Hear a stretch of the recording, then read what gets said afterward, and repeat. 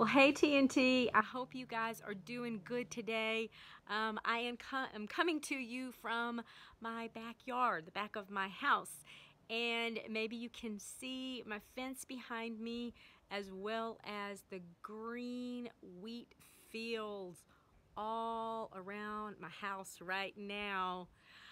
So I wanted to share just quickly with you, thinking about the wheat and the growth that it's experiencing right now with all the rain that we've had.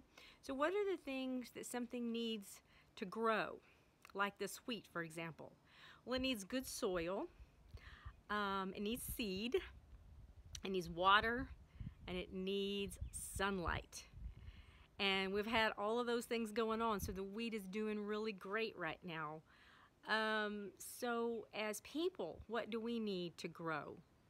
Well, we need food, we need water, we need air, we need sunshine. And as Christians, people that believe in God and Jesus and trust the Bible, what do we need to be growing? Besides those other things that our body needs, what else do we need? Well, we need to stay connected to God. We need to be praying, to talk to Him regularly. We need to be reading the Bible regularly.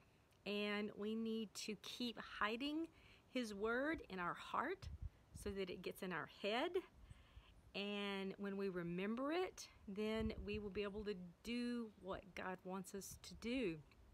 So this past week, one of the verses that I focused on is Proverbs 3, 5, and 6, which says, "Trust in the Lord with all your heart and lean not on your own understanding.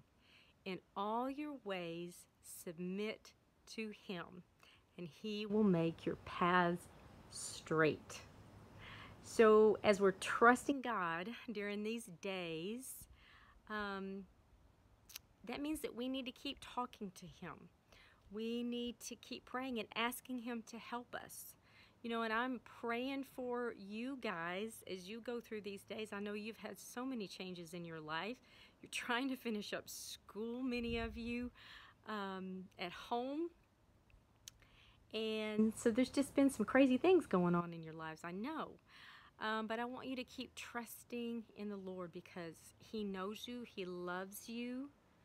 And find a verse. Think about this one. If you want to find a verse to memorize, to be thinking on regularly, and I promise you it helps us to grow physically, to have the things that our body needs, but it helps us to grow as Christians, as believers in God and Jesus, when we pray, we read the Bible, and we keep memorizing verses from the Bible. So I'll see you guys soon. Bye.